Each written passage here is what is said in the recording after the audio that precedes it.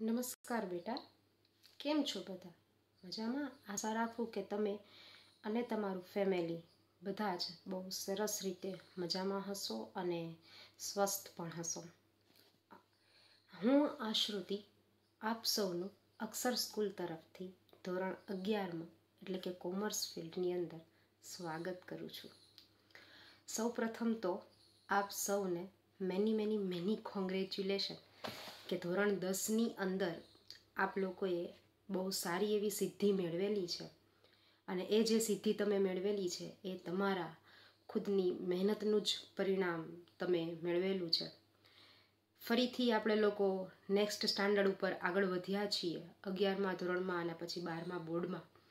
એટલે જે કંઈ પણ આપણાથી ખૂટી ગયું છે 10મા ધોરણમાં તે મેળવવાની કોશિશ કરવા માટે આપણે લોકો ફરીથી મળી રહ્યા છીએ.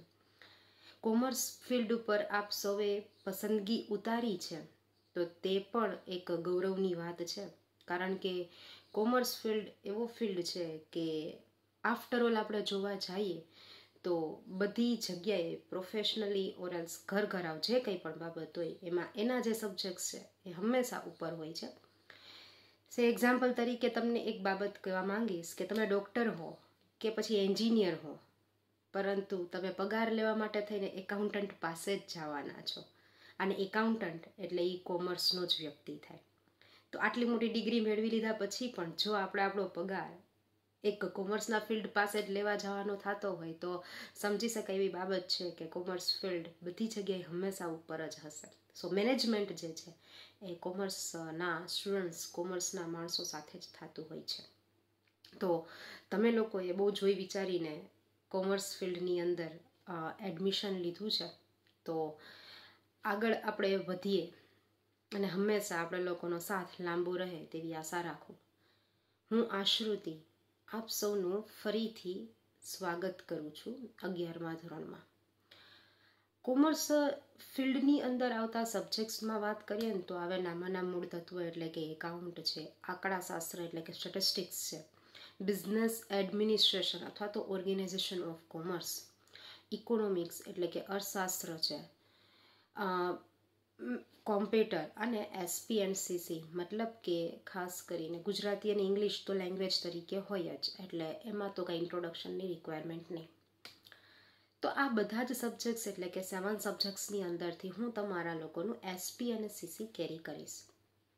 એસપી અને સીસીનું ફૂલ ફોર્મ જોવા જઈએ તો secretarial practice and commercial communication અથવા તો કોમર્શિયલ કોરસ્પોન્ડન્સ, મતલબ કે માહિતીની આપ-લે કરવી. તો secretarial practice and commercial communication નામ પરથી જ આપણા સબ્જેક્ટનો ગુણ સમાયેલો છે કે સેક્રેટરિયલ પ્રેક્ટિસ એટલે કે ખાસ કરીને સેક્રેટરીના અર્થ, સેક્રેટરી કેવા કાર્ય કરતા હોય છે, સેક્રેટરીની કઈ ફરજો હોય છે, શેર માર્કેટને લગતું જ્ઞાન પણ આપણને આ જ સબ્જેક્ટમાંથી મળી જશે, ડિબેન્ચરને લગતું પણ જ્ઞાન મળશે, ઉપરાંત આવેદનપત્ર, કંપનીને ખોલવી હોય તો આપણે કેવી રીતે કંપની ખોલી શકીએ છીએ તો તે બી બાબત આપણને જાણવા મળશે. ઉપરાંત નેક્સ્ટ આપણને નિયમન પત્ર એટલે કે કંપનીની અંદર નીતિ અને નિયમો કેવી રીતે બનાવવામાં આવે, સંચાલક મંડળ જે છે એ કાર્ય કેવી રીતે કરતું હોય છે, કંપનીનો ધારો કેવો હોય છે, આ બધી બાબતો આપણને સેક્રેટરિયલ પ્રેક્ટિસ સબ્જેક્ટમાંથી મળે.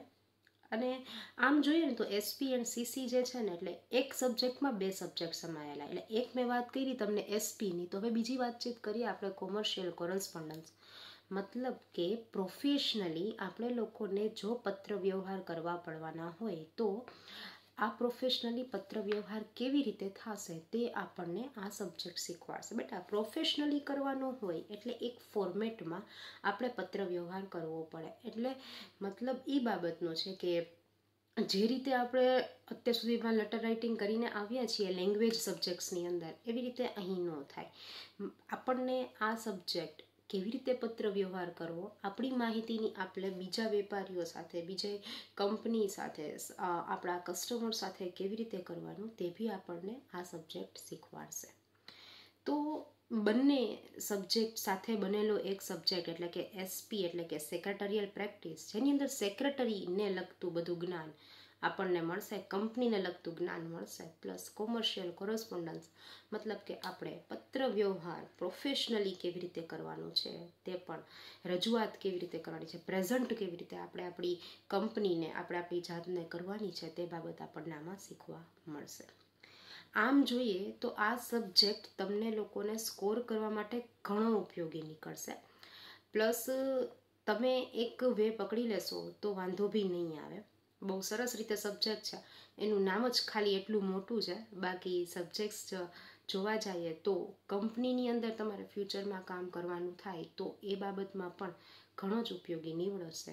આ ઉપરાંત તમને તમારી ક્વોલિટી વિકસાવવા માટે પણ આ સબ્જેક્ટ્સ મતલબ કે તમારા હાવભાવ છે, રીતભાત છે, ડ્રેસિંગ છે, એક્સેટ્રા બાબત શીખવાડવામાં પણ આ એટલું જ મદદરૂપ થશે. તો આ કોર્સ આમ જોવા જઈએ તો તમને ઘણી રીતે ઉપયોગી થશે. વધુ વાતચીત ના કરતા આપણે લોકો હવે નેક્સ્ટ ટાઈમ જરૂર મળીએ છીએ ડાયરેક્ટ આપણા નેક્સ્ટ લેક્ચરની અંદર. ત્યાં સુધી આપ બધા બેટા તમારા લોકોનું ધ્યાન રાખજો અને ફેમિલી સાથે રહેજો, પ્લસ સ્ટડી કરવા માટે વહેલા અમારી સાથે ભેગા થઈ જાઓ. ધ્યાન રાખજો.